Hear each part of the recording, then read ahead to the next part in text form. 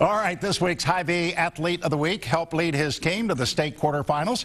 John Kelsh scored 2 touchdowns this past week for Olathe East. The senior running back played a big role in beating his team's rival, Olathe Northwest, 40-23 in the 6A playoffs.